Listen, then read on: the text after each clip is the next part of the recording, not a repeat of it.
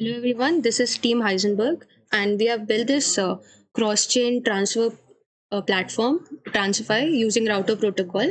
So Transify is a platform that provides facilities to transfer your native cryptocurrencies from one chain to another chain by just one click. That is the swap function. So let me just introduce you to the user interface of our Transify platform.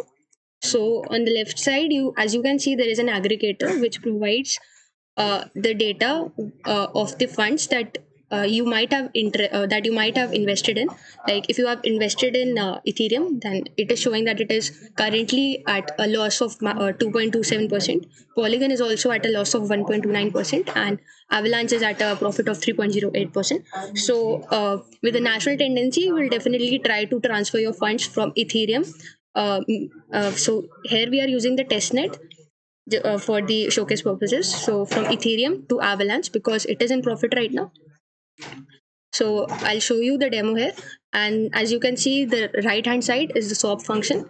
So the upper tab bar provides the Avalanche's 3.08%, and the second tab in the second tab you have to enter the amount of Ethereum that you want to swap from Ethereum to Avalanche mainnet in the native cryptocurrencies. So I'll just enter the amount that I want to transfer from Ethereum to Avalanche. So this is 0.01 Goldie ETH that I want to transfer. And I'll just click on the swap function to process the transfer.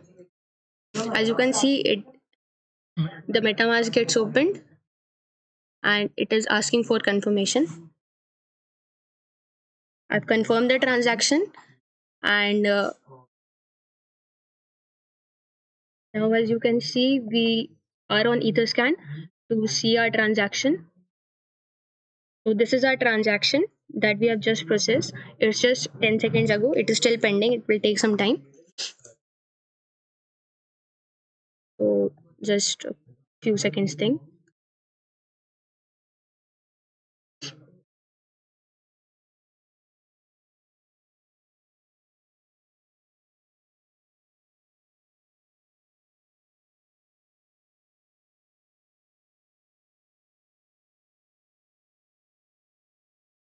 So as you can see the transaction here. So this is the transaction hash, and this is just, so it is successful just 1 minute ago, and we have transferred 0.01 ETH from our Ethereum to Avalanche so as to get profit. So we copy our transaction hash and we paste it on the router explorer, as we have used router protocols crosstalk contract. So this is the UI which helps us to track all the crosstalks happening. So we have pasted the transaction hash here, and so as you can see on the crosstalk router protocol, we can see the transaction has been mined here on the testnet, and 0.01 Goldie ETH has been transferred to Avalanche. Until it gets processed, I'll just quickly go through the smart contract that we have used from the router protocol and made many changes to it. So, okay, so we have imported the required libraries and contracts from the router protocol. We have defined the owner, the gateway contract. So this is the gateway contract provided by the router protocol, which will be communicating exchange with the contracts that we have deployed on particular chains. So let me just let me just show you the setter ratio. Okay, the transfer token. The transfer token is the function that starts the request of token transfer from one chain to another chain. So we need to provide the chain type, chain ID of the destination chain, the amount of the amount that we need to transfer, and the recipient address on the destination chain to which we want to transfer the funds. So this contract starts the transfer process. The payload we have encoded on the source chain, which we would be decoding on the destination chain, and we have used the single request without acknowledgement. So we are not using the acknowledgement. We have the destination gas limit, and this is the mapping that we have used to map chain type with chain ID and the address of the contract in bytes. The transfer params include the recipient. The recipient is the address of the contract in the destination chain that we want to transfer our funds to exchange, and the value is the amount of funds that we want to transfer. The constructor takes in a URI, a gateway address that is provided by the router protocol, the destination gas limit, and we have set the owner of the contract over here. So set contract on chain is basically for the deployer of the contract. So the chain type, chain ID, and the contract address. The contract address is the address of that contract that we would be using to liquidate our funds, to act as a lock function in the source chain and act as an unlock function in the destination chain. The chain type and chain ID are specific for Avalanche and the other two chains that we have used. So, okay, this is transfer cross chain. Here we have used this and we have passed the payload encoding the transfer params. Okay.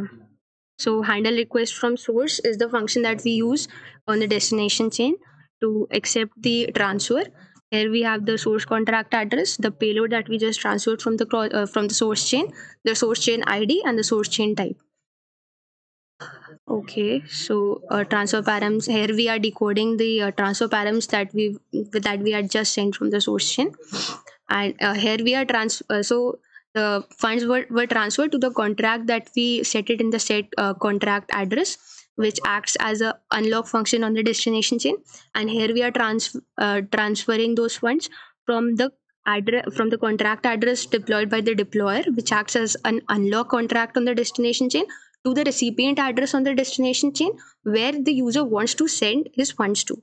So yeah, that's it about the contract. So let me just go to the previous tab for which we had waited, and as you can now see, it has the transaction was completely mined, and it is now being showed on the router explorer protocol. Let me just paste it here and see the information. So as you can see, it is a successful transaction, and 0.02, we have got 0.02 AVAX, and the transaction fee is 0.061. So yeah, that. So now as you can see, the funds have been transferred to my wallet, and yeah, that's it. So this was our protocol, our use of the router protocol. We have integrated an aggregator to see the profit and loss and just swap our funds accordingly in just one swap. So yeah, that's it. Thank you.